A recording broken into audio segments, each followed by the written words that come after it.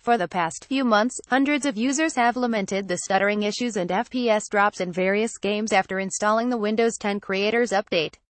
Users also reported that clean installing drivers and enabling or disabling game DVR and game mode does not fix the issue.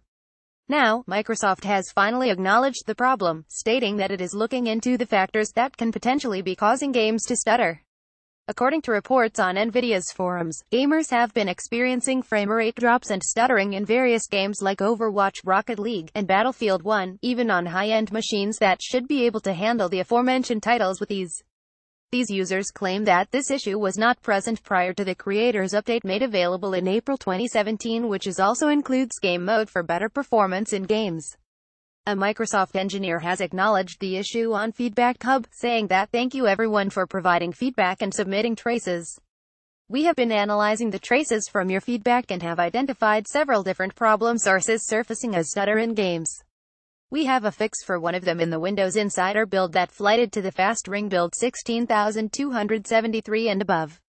You can find instructions on joining the Windows 10 Insider program here. https://insider.windows.com/PC.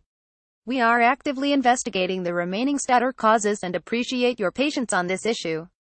It is important to note that build 16273 was released to insiders near the end of last month, and supposedly includes fixes to only one of the issues identified by Microsoft engineers.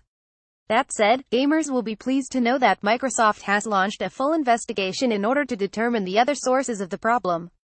However, with the fall Creators Update just around the corner, it is likely that any fixes that Microsoft develops will be made available in the feature update, rather than a cumulative update at this stage. We have reached out to the company for clarification and will update if it responds. Don't forget to follow us at NeoWinGaming on Twitter for game reviews and updates. Source: Microsoft Open in Feedback Hub via MS Power User.